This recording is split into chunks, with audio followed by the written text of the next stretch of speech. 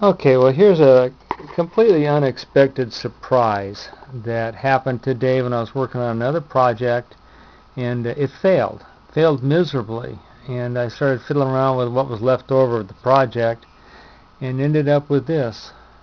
See that little tiny wire here coming around here? That's a one-wire feed using two diodes, one going one way, one going the other way, called an Averminkel plug, driving that little machine. It's one of those advertiser waving machines. Uses very little energy, but what it says and what's amazing is I'm using a crystal oscillator to do this. That's a 1 megahertz crystal oscillator with an extremely simple circuit running off of a 9-volt battery. This is the circuit, and this is a one-wire energy transmission using a crystal oscillator, and that's me. This is the 13th of July 2013, and this is the radio transmitter circuit basically. And I tried to make this, you put a feed in here to modulate this crystal, and it's supposed to transmit, and I tried and tried and tried, and it just for some reason completely failed.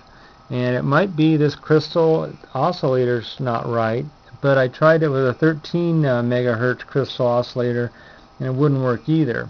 But both of these crystal oscillators, one's 1 megahertz, one's 13 megahertz, does this. If I put a 22 microhenry choke right in there, and it was fairly critical, that value, and then go to this Averminkel plug, use an earth ground right here, which just helps it. It's not totally necessary, but it just helps it out.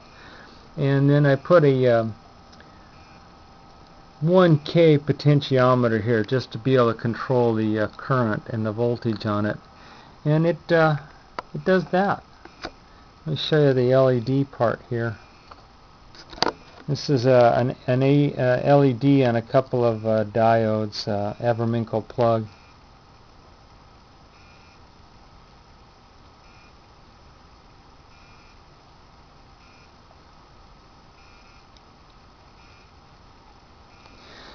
So anyway, that's what I wanted to share today, was this idea of using a crystal oscillator. That's the whole thing right there, with a real simple circuit to be able to get a feed down one wire. Now here's an oscilloscope I have hooked up. I don't have it connected, but it's a computer oscilloscope. It's not real good, but it gives me an idea what's going on. Let me connect this. I'll put the ground to the ground. Then I'm going to connect the probe to the output of the crystal oscillator. And there's my, I don't know if this camera is going to pick that up, but that's right at about 1 megahertz with about 7.8 peak to peak on that waveform. Now the 13 megahertz crystal gives me a pure sine wave, but this one's chopped. And this crystal oscillator might be slightly damaged, I don't know.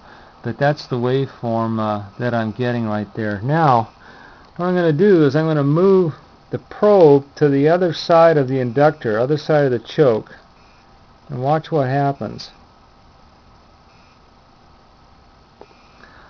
Look at that nice waveform. Who knows what that's all about. Peak to peak went to 13.81. Still running at 1 megahertz, but on 13.81 peak to peak on that waveform. So anyway, I just thought I would share this. The electronics guys, I'm sure, will just know all about this and think this was kind of juvenile and stupid.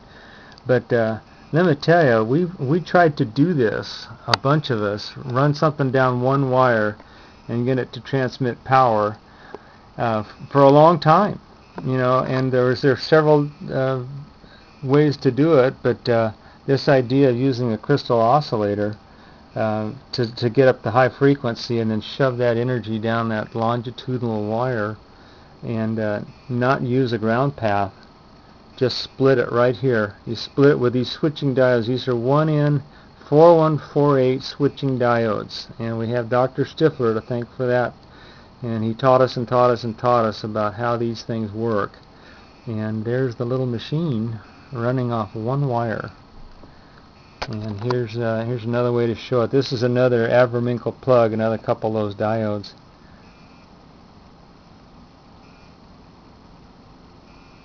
This is drawn about 20 milliamps on the 9-volt battery right there. I can turn it down to about 10 to 15. It'll also run all the way down to 3 volts, and that's when the oscillator stops running. So anyway, that's my little discovery for today. It was a failure that turned into a pleasant surprise. Thanks for watching.